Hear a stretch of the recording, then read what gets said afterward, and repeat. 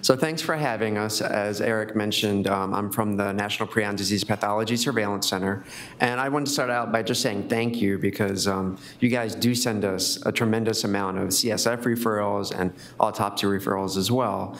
And although I'm not very familiar with this area of the country, we do know about Swedish, and that's primarily because the families come to us and talk about being diagnosed here. So you definitely have some notoriety with the diagnoses. And we travel with the CJD Foundation. They're a patient advocacy organization for patients affected by CJD. They have some rapid referral sheets at the beginning where you walk in, and we'll talk about where they can be helpful. And then tonight we're doing a family workshop for patients generally who have lost someone to the disease. So they can be a tremendous support, not just for the families, but also for the clinicians, which I'll talk about.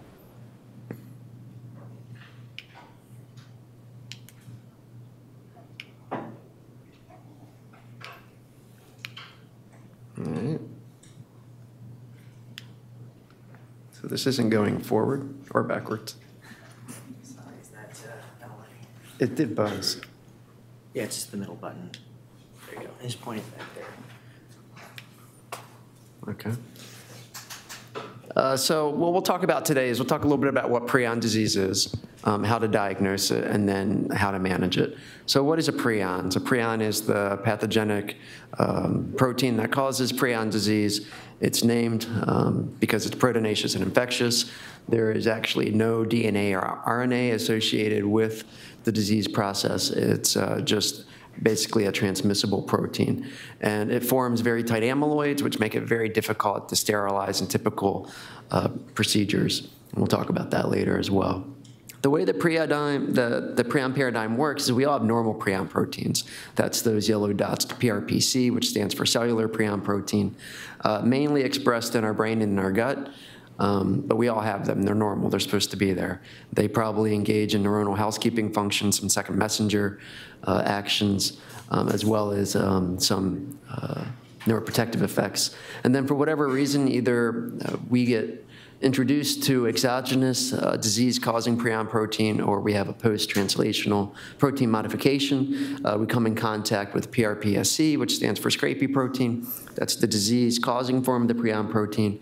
It is biochemically the same type of prion protein as the normal prion protein. It's just a different 3D conformation that makes it infectious.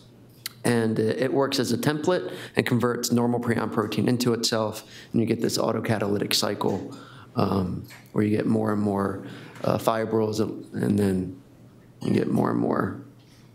And that's the prion paradigm. We see this now also in alpha-synuclein, tauopathies, TDP-43s, A-beta. There's a big difference between prion disease and those diseases, and that is that those diseases are transmissible not only between individuals, but between species. As far as we know, none of those diseases are transmissible between individuals and between species, only prion diseases. So I only really call prion diseases prion disease. The other ones you can say are prion-like or prianoid, but they truly aren't prion diseases. The most common cause of prion disease by far is sporadic. It makes up about 85% of all cases.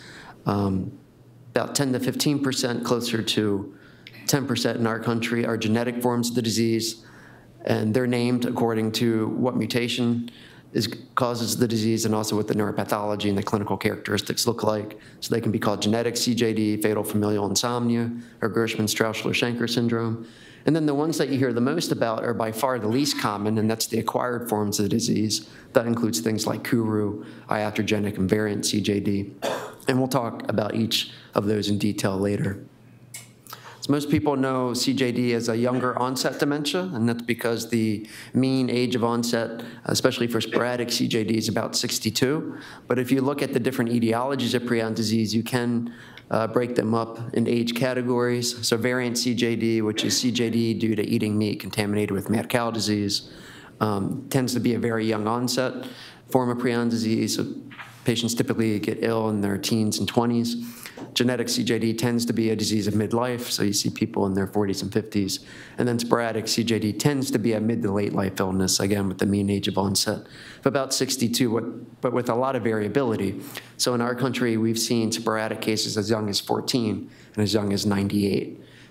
So again, these are just generalities, but there's a lot of variation in them. And of course, people know prion disease for rapidly progressive dementia. So the mean age from onset to death, or the mean duration from onset to death, is 4 to 6 months. About 20% of people will live longer than a year. So you do see longer duration cases of CJD, but they're not super common. Most people die well within 1 year. So epidemiology, most people have heard the 1 in a million number, which I think is a little misleading. It is an epi statistic for incidence, which means it's 1 new case per million individuals per year.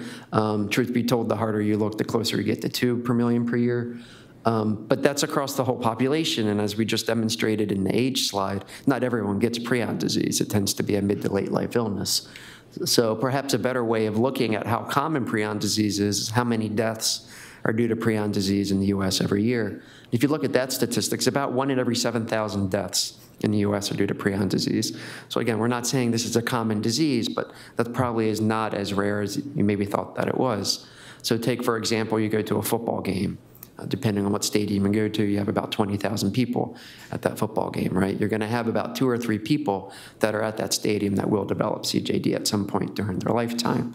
So that 1 in 7,000 is actually a lifetime risk. So again, it's not common. It's not super rare either.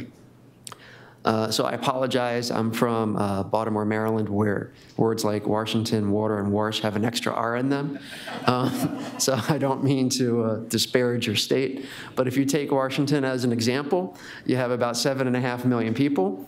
So you would expect 8 to 16 new cases every year. Again, about 20% of people will live longer than a year, so that's an extra 2 to 3 cases. So it wouldn't be unusual, and actually would be expected, to have about 10 to 19 active cases in Washington at any one time.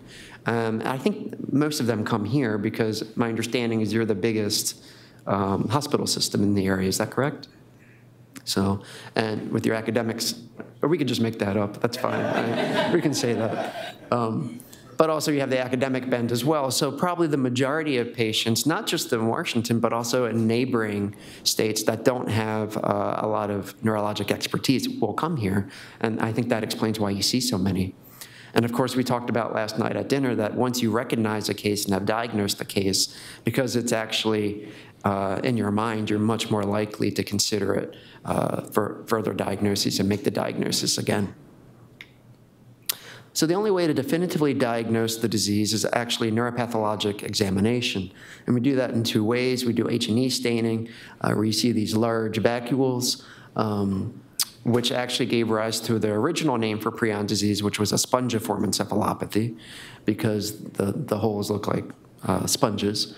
And then we can take antibody against the abnormal prion protein, do immunohistochemistry, and you see those brown deposits, which show deposition of the prion protein. So there's 2 ways you can do this, of course. You can do it at autopsy, but you could also do it by brain biopsy. We strongly recommend against brain biopsy for a variety of reasons. One is usually you don't really need to do that to make the diagnoses. We'll review some of the more recent diagnostic tools that we have that are much better than in years past. But also, you really don't want to biopsy a suspected case because it really doesn't add anything. The only thing it adds is trauma to the patient, probably extended stay in the hospital, and also possible exposure to OR staff. So really, in our opinion, the only reason to do a biopsy, if you don't think it's CJD, and you have a biopsyable lesion that you need that tissue either for diagnosis or for treatment guidance. So we have a couple different criteria for diagnosing probable CJD now. We'll review the old criteria, and then we're going to review new criteria that actually came out about 3 months ago. So the old criteria is you really needed to recognize the syndrome of CJD, right? And that syndrome usually includes dementia and 2 or more of the following symptoms, including myoclonus, cerebellar visual symptoms, which often look like gait ataxia or dysmetria. Visual symptoms can look like visual spatial difficulties, sometimes cortical blindness, pyramidal, extrapyramidal symptoms, and then at the very end of the stage, we get akinetic mutism, which is lack of volitional speech or movement, which arguably is not that helpful for diagnosis because pretty much any end-stage cortical dementia will get that, and it's at the end of the disease stage, so it doesn't really help your diagnostic process. So you recognize the clinical syndrome of CJD, and then you have a couple diagnostic tests that you can use. So you can use EEG, and you look for periodic sharp wave complexes. You can use the 1433 protein in the CSF and a shorter duration disease. And you can use brain MRI, which I think has really, really helped the field a lot, and we'll talk about that, and we'll talk about the criteria. So from about 2009 till last year, this is how most probable cases were diagnosed. And there's a couple problems with this. Number one is you actually have to wait for the clinical syndrome to manifest, which in an outpatient setting, that's not going to happen, right? Oftentimes, the patient's at least 2/3 of the way through the disease before you see all these symptoms. So you have a late diagnosis. But recently, with the advent of a new test called RT-QuIC, which is very specific to prion disease, we're now able to make a probable diagnosis with any neuropsychiatric symptom in the setting of a positive RT-QuIC. So that's completely different than I think any other neurodegenerative illness at this point, and extremely powerful. And we'll talk about why it's so specific. So what's important to remember is not everyone will present with that classic CJD phenotype. And in fact, if you look at all the cases that present, really only about 13% of cases will present within the first couple weeks with classic dementia, myoclonus, and ataxia. Most patients will present with a cognitive syndrome, looks like an atypical dementia initially. So a lot of times these people go to a behavioral neurology clinic or a geriatrician or geriatric psychiatrist, and they're maybe misdiagnosed as MCI or Alzheimer's disease. About 17% are very interesting because they just present with a fairly subacute onset visual syndrome. And a lot of times they'll have a fairly sudden onset of that visual syndrome. They'll get an MRI and they'll see the cortical ribboning, and sometimes people will be diagnosed as having a stroke. So they're very commonly misdiagnosed as stroke. And then there's a certain phenotype that present with mainly cerebellar ataxia for the first month or two, and they'll develop other symptoms still later. That's called the Oppenheimer-Brunel variant. But most people don't present with that classic CJD phenotype. So this is an example of an EEG of a patient with CJD. You see the classic periodic sharp wave complexes. I personally don't really use EEG to diagnose CJD that much anymore because it's not really that helpful. It's very helpful for ruling out mimics, like status. But you don't really see periodic sharp wave complexes that frequently in CJD. You only see it in certain molecular subtypes, and you only see it during a portion of the disease. So it only usually occurs about 2/3 of the way through the disease. So if you do an EEG, if you're not doing it at the right time in the right CJD patient, you're never going to see it. It is, I think, helpful because when you do see it, it is fairly specific for CJD, so it's helpful in that regard. But again, most of your CJD patients, when you do your spot EEGs, you're not going to see a periodic sharp wave complex unless you kind of get lucky. MRI, I think, is very different. So we use diffusion-weighted imaging, and we see either one of two findings or a combination of the two, and that is hyperintensity in the caudate and putamen or in cortical ribbon. Most patients will have both. Some will have either one or the other, but usually 95% of sporadic cases will have one of these findings, and actually quite early. So we have a case series we're putting together right now of about 10 patients that happen to have MRIs done for what we think are completely unrelated symptoms from CJD that actually had positive MRIs before their clinical symptoms evolved. So it seems like it's a very early finding in the disease. And I like to give an example of a patient that we saw in Baltimore who presented to us. So usually we review all the records and all that before we see the patient. For whatever reason, we didn't for him. And his chief complaint was he does yoga every morning, and he usually can do a headstand for about 5 minutes. He can now only do headstands for 2 minutes at a time. I think we talked about at dinner the high prevalence of conversion disorder diagnoses in this population. So obviously, that would be high on your radar with an individual like this. He had a completely normal neurologic exam. His MoCA was 27 out of 30, which is normal. This is actually his brain MRI. So what had happened was he was in a bike race. He fell, hit his head, prompted the neurologist to get an MRI, and this is what they found, and they freaked out. Truth be told, the gentleman died 2 months later of autopsy-confirmed CJD. So one could argue he had no symptoms at all of CJD, although that may have been why he fell off the bike, certainly why he probably couldn't do his headstands for longer than 2 minutes every morning. But you certainly wouldn't have ever suspected that gentleman to have CJD based off his clinical symptoms at all. So we see this time and time again, especially in behavioral neurology clinics, where someone presents for a dementia evaluation. There are no other symptoms, so there's no real clinical suspicion for CJD, but their MRI pops up looking like this, and sometimes that's the first time where CJD is actually even considered. So moving on to CSF testing, we do 3 CSF tests at the center. 2 of them are just markers of neuronal injury, and that includes 1433, which we'll report as positive, negative, or ambiguous. I would argue that any result is ambiguous with 1433. And then tau. So tau is a little bit more helpful because you can quantify it, so you get a number. And in general, the higher the number, the more likely it is to be prion disease. The problem with these 2 tests is they're not very specific. They're going to be positive in anything with rapid neuronal injury. So they'll be positive with seizures, head trauma, transverse myelitis, MS, 1433, sometimes if the patient sneezes while they have the LP. Literally, pretty much anything can give you a positive result. So they're not very specific. Again, tau is a little bit more helpful because if you have a very high number, that can be helpful to guide you. So they give you an example. A normal tau would be 200 to 300. Alzheimer's or FTD, you might get 300 to 400. Usually in CJD, it's in the thousands. But you can see that also with seizures. However, we now do have that very specific disease-specific test, RT-QuIC, which actually detects the abnormal prion protein itself, and that's why it's so specific. So the way RT-QuIC works is it stands for real-time quaking-induced conversion. The QuIC does not stand for it being a quick test. It takes 60 hours to do. But they used quaking because basically that's a fancy word for saying shaking. And they didn't want to use S in this acronym for obvious reasons. So they came up with RT-QuIC. And the way it works is we really take advantage of the prion paradigm. We take a 96 well plate, and we put recombinant normal prion protein in it. That's the substrate. And then we add the sample. In our case, it's almost always CSF. Presumably, that sample will have the abnormal prion protein, PRPSC. And then we add thioflavin T, which binds to fibrils. And for lack of a better term, we put it in a shake and bake oven for about 60 hours.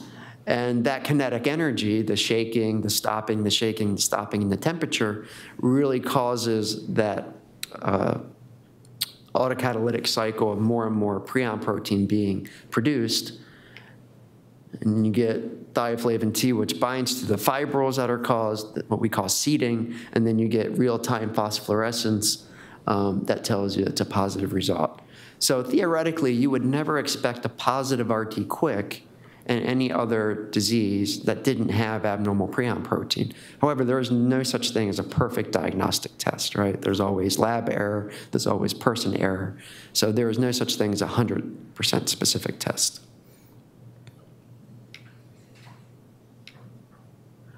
So if you look across the countries and you compare things like 1433 to RT-QuIC, you'll find that, of course, RT-QuIC is much more specific, usually 99 to 100% in most data sets, but also it's quite sensitive as well. So we recently looked over the last 3 years of samples that we received. So we received close to 11,000 CSF samples over the last 3 years at the center. And if you look at all comers, sensitivity is about 90%, specificity is 99%. We've had one false positive went to autopsy. That was a multifactorial dementia, Alzheimer's, and vascular. It was an atypical curve. So it wasn't your, clear positive RT-QuIC curve that we normally see. If you look at sporadic cases, the sensitivity is much better. So that sensitivity is usually about 94 and 95%. The sensitivity drops in atypical sporadic subtypes, things like sporadic fatal insomnia and the wonderful termed disease, variable protease-sensitive prionopathy, which I love trying to say. These are very atypical. They make up about 2% of all cases of CJD. And it's also diminished by genetic forms of the disease. So as we'll talk about later, things like fatal familial insomnia and Gershman-Straussler-Schenker syndrome have much less specificity for RT-QuIC. So I do like to point out that 1433 is done at 2 centers in the US. It's done at the Surveillance Center and at Mayo. So I do like to try to point out some differences. 1433 is done differently. We do Western blot, they do ELISA. At Mayo, and I think these are the more important considerations, is they'll only do the test that you order, right? So if you order 1433, you'll get 1433. But if you forget to order tau, you're not gonna get tau, right? So you have to remember to order it separately. With us, you don't even need to know what you're ordering. You just say, we think this is a prion disease, please test the specimen, and we'll automatically do 1433, tau, and RT-QuIC. So that's, I think, helpful. Also, we're the only lab in the country that will do RT-QuIC because of the prion precautions that you need to take in the laboratory setting. And also, if you have a positive result, we'll automatically follow up with you about our free autopsy program. So we're funded by CDC to help with CJD surveillance in this country. One of the ways we do that is we coordinate autopsies around the country. And that's very important from a surveillance standpoint. It also can be helpful for the family's perspective because they get closure. They also know where the disease came from, whether or not it's genetic or not, whether or not it's variant CJD or not. And I think as a clinician, it's very helpful to know what your patients have, right? I mean, autopsies, I think, really probably should be done more just for our educational, educational goals, because especially in the fields of like dementia, I mean, a lot of times it's a guessing game. So it's really helpful to have that feedback and to know what your patient actually had. And I think families do appreciate having closure as well. So a common question that we get is, I have a patient, they're 1433 positive, their tau is in the low thousands, but their RT-QuIC is negative. What do we do? And our suggestion usually is re-examine the diagnosis. So the first rule of diagnosing prion disease is actually not diagnosing prion disease, right? You want to make sure that you rule everything else out because there are a lot of treatable mimics of the illness like paraneoplastic encephalopathies. So you really want to make sure that you've really truly ruled out other forms of rapidly progressive dementia. These are the patients that get the $1 million workup. By chance alone, sometimes people will have a positive finding. Just make sure you follow up on the positive finding. Make sure it's not clinically relevant for your patient. Are there any other tests that could be suggestive of prion disease? So do you see periodic sharp waves on the EEG? Are there MRIs positive? And then if the answer is no to that, is there a possibility of an atypical prion disease? So could you potentially have a genetic form of the disease? Do you have an autosomal dominant pattern in the family? Does it look like an atypical, sporadic, or fatal insomnia? And then, of course, does it look like variant CJD? So these are, extremely rare circumstances down here, but a lot of times these will be the circumstances that will result in a negative RT-QuIC, a negative MRI, and a negative EEG. So moving on to genetic prion disease, again, 10 to 15% of all cases. Due to all mutations of the prion protein gene itself, there are about 40 different mutations. Most are point mutations, but you can get some insertions and deletions. They can cause different clinical phenotypes, neuropathologic phenotypes. That's why they're named differently.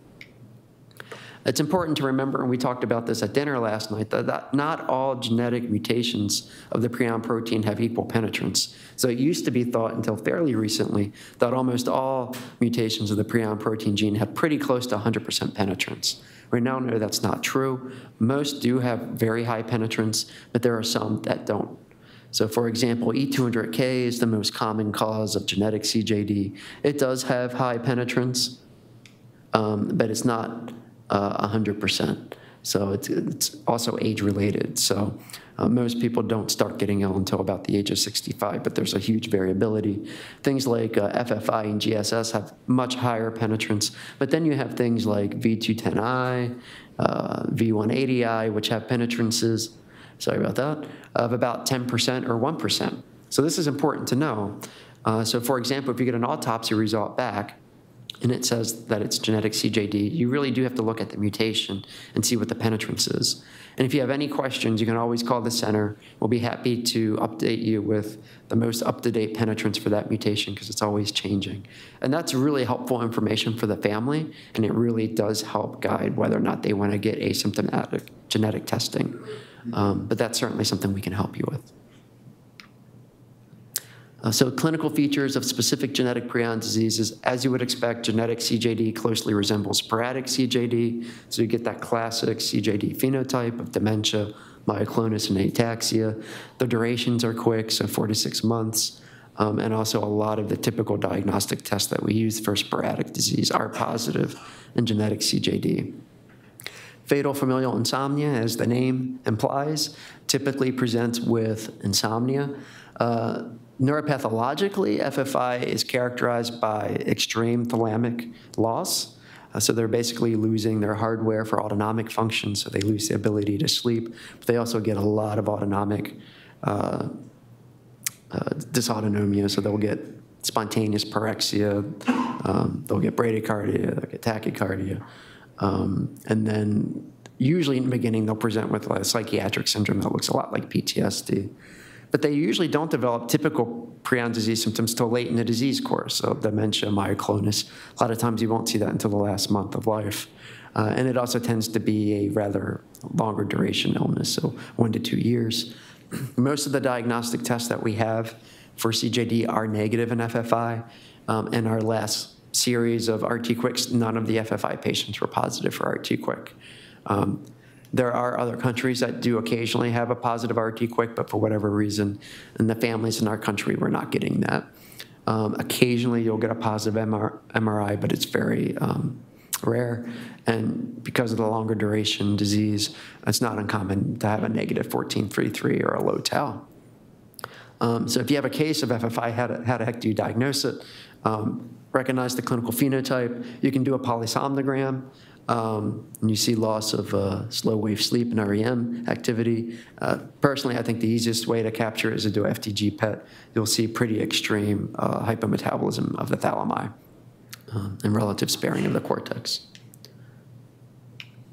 Gershman-Straussler-Schenker syndrome, or GSS, so we don't have to keep saying that, is a very atypical prion disease. One would argue it doesn't look like a prion disease at all, and that's because it tends to be long duration, so mean duration is about 5 years, but we've seen cases up to 20 years.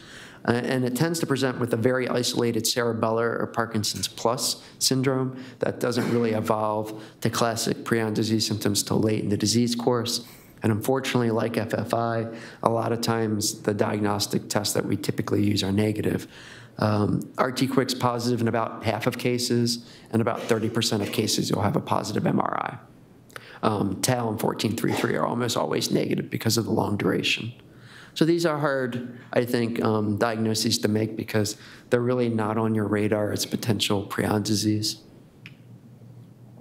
So one question that we often get is after a family gets an autopsy report that their loved one had genetic prion disease, is why would they consider getting asymptomatic testing? And I think nowadays it's completely different than what it was 10 years ago. There's a lot of different reasons. So of course some people just want to know because they need to know, or they want to do family planning or financial planning. Of course you can participate in research I think, and this is true for a lot of neurodegenerative illnesses, it's the people that we know that are going to become ill later on that are probably going to be the ones that are going to be most likely to benefit from potential treatment trials. So we certainly see this with FTD and progranulin mutations. I think we're going to see this in CJD, where the therapeutics are probably going to be much more helpful in people that aren't ill yet, but we know what we're targeting and who we're targeting. So a lot of people want to know so they can participate in these types of studies. But also, there's this new thing called pre-implantation genetic diagnosis with in vitro fertilization, which is kind of science fiction, but not science fiction anymore, where basically you can do IVF and they only implant the embryos that don't have the mutation. So you can have biological children and know that they don't have the mutation. So it basically ends the disease after that affected individual. So a lot of people in our community have chosen to do this. I don't know how your community with HD and ALS have done this, but certainly in the prion disease community, it's has pretty rapid acceptance, and also national coverage. There's been a couple of New York Times articles written about it. There's a New York Times author who wrote a book about a GSS family called Mercies in Disguise that was basically about this process. That's an interesting book for your book club if you're interested in reading anything medical. But really, it has kind of changed a lot about how we do genetic counseling. So moving on to acquired prion diseases, Kuru, iatrogenic, invariant CJD. So everyone is eaten, I'm assuming we're good, okay. So Kuru, most people I think know the story, but for those of you who don't, is really how we first discovered how prion disease transmits. So basically there was this rapidly progressive dementia cerebellar syndrome in the 1940s, 1950s in this 4A tribe of Papua New Guinea. It attracted a lot of international attention because it was only affecting women and young children. So everyone thought it was this weird, somehow unusual genetic inheritance pattern that no one has ever discovered before. So people from all over the world came and studied this disease. And it wasn't until the anthropologists got involved that they started discovering that these people, as part of their death rituals, would consume the body of their loved ones out of respect. So they engaged in ritualistic cannibalism. And then the thought was, well, maybe we need to look at that as a transmission. So what's interesting is only the women and young children partook in the mortuary feast. So that described the transmission pattern. So probably what happened is one person in their tribe developed sporadic CJD, and other members of the tribe consumed their loved ones and kept transmitting the disease. So when Australia colonized Papua New Guinea, they outlawed cannibalism, which was very helpful because we have a time when we know that cannibalism existed and a time where it didn't. So then we're able to calculate things like incubation period. And what we've learned, and we see this in other prion diseases, that in Kuru, the incubation period can be up to 52 years from the time that they were exposed to their cannibalistic episode to the time that they became ill. So really this is where we discovered that prion disease can be acquired and can have these outrageously long incubation periods. And before we knew that it was due to the prion protein, these used to be called slow viral illnesses because of that fact. So of course you can do this in the medical setting as well with iatrogenic CJD. Before we really understood the risks of reusing cadaveric material, you would see this much more commonly. So in the US, most cases of iatrogenic CJD occurred to cadaver-derived human growth hormone that was, it only takes 1 in 7,000 cadavers to have a contaminated batch, and they mix all the batches of human growth hormone. So what happened was they only had one case, probably more than that, but it contaminated all the batches, and then it was injected into children with short stature, and then they developed CJD later in life. So we're still seeing cases of iatrogenic CJD, even though that process stopped about 1977. So we had a case last year, at the end of last year, of iatrogenic CJD with an incubation period of about 42 years from human growth hormone. So thankfully, we use recombinant human growth hormone now, so we don't do this. We also can get iatrogenic CJD from using cadaveric dura matter, which actually still is used occasionally, but rarely. We usually use synthetic dura matter. and then also things like corneal transplants, neurosurgical instruments. But it's important to point out that for neurosurgical instruments, we've only had 4 documented cases, and they all occurred in the last century. So that's important to know because although you do need to take special precautions to remove infectivity completely from neurosurgical instrumentation, it does suggest that at least typical sterilization is removing a lot of infectivity, or else we'd be seeing more cases. You'll see at the very bottom, blood transfusion. So this is a very specific use case scenario, and that's variant CJD or CJD due to mad cow disease. There's no epidemiologic evidence that sporadic or genetic CJD is transmitted this way, although it is theoretical, but there is epidemiologic evidence that variant CJD is transmitted this way. And that's largely probably because it's an acquired peripheral disease, and it also resides in lymphoreticulaire tissues, so spleen, appendices, malt tissue, and the gut. And that's probably why you have blood infectivity and variant and not other forms. So to date, we've had only 231 cases of variant CJD, although probably millions of people were exposed. The mad cow epidemic occurred primarily in the UK, so most of those cases happened in the UK, followed by other European countries. You'll see the US has had 4 cases of variant CJD, all of which were thought to have been acquired overseas, 2 in the UK, 1 from Saudi Arabia, and 1, the person traveled so extensively it's really difficult to say exactly where they acquired it, but if you look at incubation period, it almost certainly wasn't the US. We haven't seen a case of variant CJD for the last 3 years in the world, and in the US, our last case was 2015. Variant CJD is also an atypical prion disease. It occurs in very young people, so teens, 20s, 30s, has a longer duration, usually over a year, and they present with psychiatric symptoms, so usually a mood disorder or apathy. And a lot of times these patients were initially diagnosed as a psychiatric condition. They were admitted, psychiatric hospitals give an ECT, so it's pretty traumatic for the families that were involved in this. They do have a positive MRI finding, but it's different from the MRI finding that we see with sporadic CJD. So in sporadic CJD, we typically look at DWI, and we see basal ganglia or cortical ribboning. In variant CJD, we see hyperintensity of the pulvinar nucleus on flare. It's called the pulvinar sign. Sometimes people call it the hockey stick sign. It's very specific for variant CJD. You can see it in sporadic cases, but you almost always see it in conjunction with basal ganglia or cortical hyperintensity as well. RT-QuIC is universally negative in variant CJD, as well as 1433 and EEG. So really the only diagnostic test we have is MRI and clinical suspicion. So the mad cow epidemic occurred in the 1980s. There was a lot of discussion about whether or not it could be transmitted to humans. There is another animal disease called scrapie of sheep and goat that, for whatever reason, is not transmissible to humans. So there was a lot of back and forth, and the government at that time in the UK decided to say that it probably wasn't transmitted to humans, so they didn't take any precautions.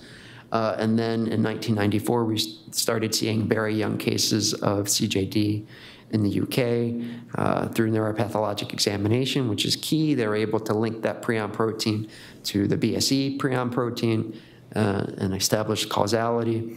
And then in 1996, they presented this to the government, and they started instituting feed bans. So what's interesting is actually mad cow disease is not a naturally transmitted disease amongst cattle. It's actually was man-made induced. It was kind of a man-made kuru epidemic because we were refeeding cattle to each other. So once we stopped refeeding cattle to each other, the epidemic stopped. So now there's specific regulations in the UK and the US and other countries where you can't include certain materials in the food supply, not just to humans, but to other mammals as well, because of this risk. So that feed ban started in 1996. So the peak incidence in at least the UK was about 2,000. So that's an estimated incubation period of about 10 to 15 years for variant CJD. Although like with kuru, like with the iatrogenic CJD, we're going to continue to see this very, very long tail of cases probably from that initial exposure. But I think it's probably safe to say that the majority of cases have already presented. So the question is, though, millions of people were probably exposed to mad cow disease, and to date we've only had 231 cases. So what about other people that are exposed? Are they silently incubating the disease? So the UK sought to answer that question, and again, variant CJD is unique in that it resides in lymphoreticular tissues, so they're able to answer this question by doing a survey of appendices collected in the UK. So they looked at over 30,000 appendices, and they found that 16 cases are actually positive for prion in their appendices, and these were cases that had not developed variant CJD. So that there was no difference by birth cohort, which is a little questionable because that means people born after the BSE epidemic were also represented in this sample. Doesn't matter their genetic makeup, all seem to be affected. So that's an estimated prevalence, about 1 in every 2,000 Brits are silently incubating variant CJD. So if you've ever given blood, you have to go through the questionnaire. One of the questions is, how much time have you spent in the UK and other European countries? And this is why. Because if you spent a certain amount of time in the UK or other European countries, the US has chosen to defer your contribution to the blood supply for the potential that you could be silently incubating the disease and put the blood supply at risk. Luckily, we don't have a lot of mad cow disease in our country, but we do have a pretty prevalent animal prion disease of deer, elk, moose, and caribou called chronic wasting disease, which you may have heard referred to as zombie deer disease. I don't know why the media has to make up these names, but it is helpful, though, when you petition Congress for money. They use these kind of terms, but otherwise it really serves no purpose but just to scare people. And they don't look like zombies. They waste, chronic wasting disease. Really, it started out in domesticated deer in the 1970s in Fort Collins, Colorado. And then once it got out of there, it's kind of spread year by year. So this is where chronic wasting disease is now in the US and in Canada. Pretty much every month a new county is added.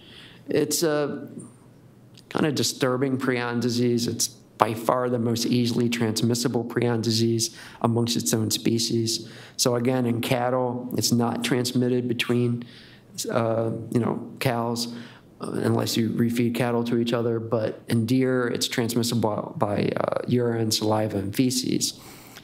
And they're free-ranging animals, so you can't call them either. And then you have incubation periods, so you don't know who's silently infected and who's not. And then they excrete, saliva, urine, feces into the environment, and then other animals come behind and graze in those fields. So it really is kind of a disaster in the making. Luckily, we don't have any evidence that CWD is transmissible to humans right now, but that's obviously something that's very important to continue to monitor. It's what we do at the Surveillance Center. It's why we really encourage people to get autopsies on patients if you can, because the only way we're going to answer that question is by looking at neuropath tissue. We also don't know what CWD would look like in a human. So there's some macaque studies that suggest it may look more like a motor neuron disease than a rapidly progressive dementia. So there's a lot of question marks and unknowns, especially not just for the deer supply, which could easily wipe out the deer supply if we don't do something about it, but also we don't know what the implications are for humans and other animals. In the last couple of years, cases have popped up in Norway and most recently in Finland. And the thought was that hunters use urine to attract deer, and that a hunter in Norway imported US deer urine that was contaminated, and that was enough to cause an endemic in that country. So they have a huge reindeer population that's very wild, so they basically caught a large amount of wild reindeer in the hope that it would tamp down their epidemic. So we're going to briefly talk about experimental treatments. Unfortunately, this is a quick topic because we haven't found any helpful treatments. People have looked at quinacrine, doxycycline, pentosan polysulfate. These are all supposedly working by inhibiting the conversion of the normal prion protein into the pathologic prion protein. None of them have shown efficacy, unfortunately. So moving on to prion disease care and management. I like to break it into different phases. Diagnosis phase is probably the ones that you guys are most familiar with. These are the people that come into the hospital for the $1 million workup. it's $1 million workup, $1 million or $1 million send out tests. Make sure you discuss the process with the family, let them know kind of what's going on, what you ordered, where it was sent, the fact that it's going to take a while to come back. Don't forget about present needs. I mean, literally, these patients will change day to day. They may not have any, disturbing myoclonus one day, and the next day, you have to treat them pretty aggressively for their myoclonus.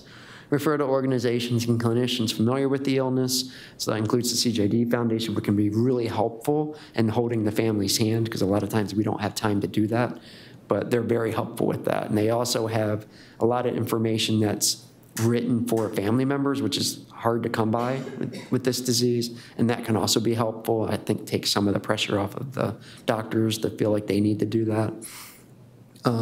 Obviously, you guys are the clinicians familiar with the disease, so just keep them in-house and you'll be good, apparently. And discharge planning. So I operate under the philosophy that once a diagnosis of prion disease has been made, you really should discuss hospice, because hospice can be most helpful in the beginning stages of the disease.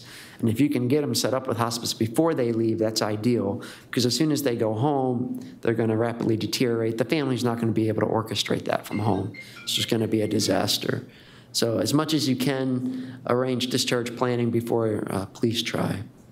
And it's really important, especially in today's medicine, to establish a key worker, because you send out all these tests, including tests to the surveillance center, that take a while to come back. And a lot of times patients are discharged from the hospital before everything comes back. And unless there's someone who knows to follow up on all the results, sometimes they get lost. So a lot of times we'll hear that patients won't get the diagnosis of CJD until after the patient's passed, because a resident had ordered the RT Quick. It came back in their inbox, but they're on a different rotation, so the result never got back to the family. So caring phase, once the diagnosis has been made, frequently reassess. Patients change very rapidly. They're also very sensitive to sensory stimuli. So ironically, these are probably not the patients that you want to put next to the nursing station. So we had one patient whose myoclonus was so bad that when the nurse would come into the room and turn on the light, they would startle and fall out of bed. So just keep that in mind too when you do rounds, because everyone wants to see prion disease patients and we encourage that, but it might be better to do in short, small groups than to bring in the whole team all at once. Assess caregiver requirements is an extremely burdensome disease for caregivers, and the patient's only going to do as well as the caregiver does. It's another, I think, perk of the foundation is they're excellent with giving caregivers support. Again, we talked about hospice and respite care. Symptomatic treatment, it's all supportive. It's your basic geriatric, neuropsychiatry management. Try not to use medications if you don't need to. A lot of symptoms can be behaviorally managed. If you have to use medication, start low, go slow. Be careful what you pick. For example, for psychosis, if you have to use a neuroleptic, use a low potency neuroleptic like quetiapine or clozapine. And typically you only need it for a week anyway, and then they'll kind of progress out of needing it, because they tend to be very sensitive to extrapyramidal symptoms. And then reevaluate frequently. Again, you could start it at the beginning of the week and they could not need it later on. So afterwards, again, we strongly encourage you to try to get an autopsy and at least discuss it with the family. If they're interested, the sooner you're able to help us know that so that we can coordinate, the easier it will be for them and also for us. Frequently check in with the families afterwards. We were talking at dinner last night that probably the most frequent question I get, usually about 2 days after the funeral, from the family member is that we were caring for our loved one and we understand this is a transmissible disease. Are we at risk of acquiring the disease? And it just, I think, says a lot about the burdensomeness of the disease that they never think to answer that question during caring for their loved one, but they almost always ask it afterwards. So it is helpful to kind of anticipate some of those questions and check in with them. If a postmortem is performed, please make sure that someone is communicating the results. If you can do it in person, that's great, but we know that's not always possible. If you have any questions about the postmortem results, We'll be more than happy to go over them with you. I admit our autopsy reports are very difficult to read, and we are changing them to make them not just easier for the physicians to read, but also for the family members to read as well, should you give them a copy. And of course, encourage contact as needed. So I'll just end with infection precautions. For routine clinical care, standard precautions only. You probably have more risk of developing or acquiring pneumonia from these patients than CJD. There's no need for gowns, masks, isolation. Remember that. So a lot of times we say that to the family members, and then a healthcare team will come in moon suits afterwards. The family's like, what gives? He told us we're fine. We're here in our street clothes. You're here, getting ready to blast off. So just remember that. This is different, though, when you deal with high infectivity tissue. So high infectivity tissue is brain tissue. So in the OR, in autopsy suite, you do have to take special precautions.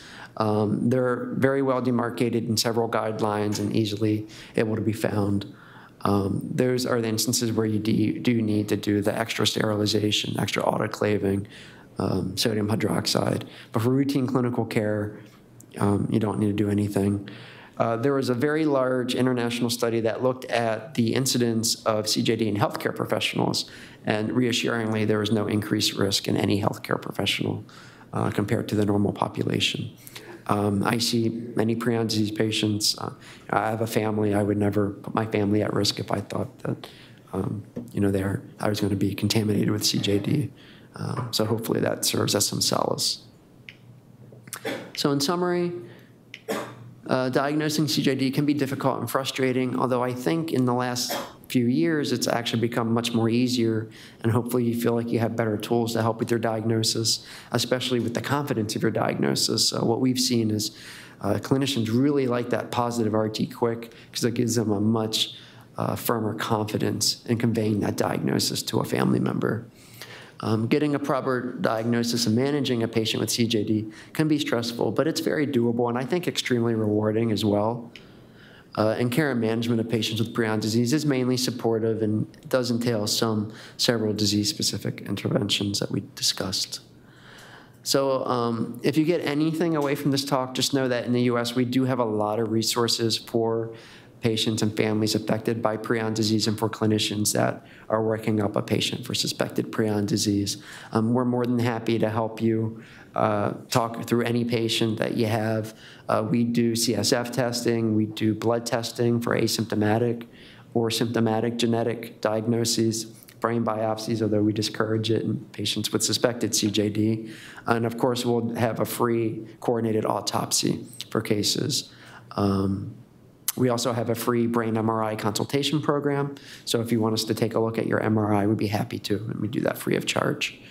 CJD Foundation is an excellent resource for clinicians, but especially for family members. Again, everything's written in lay language. Believe it or not, we do have support groups. So we have a New York City support group that meets, is it twice a month or once a month? Once a month, and people show up to that. So again, it can't be that rare if you have a local support group. And then we do once or twice a month teleconference support groups, which usually have 50 to 70 people on them at one time.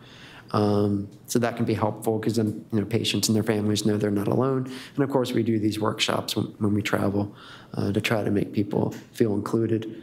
And of course, if you have any questions, you can always contact me directly. So thank you so much, again, for all the referrals that you guys send us, but also for the excellent care that you give the patients and for inviting us to speak to you.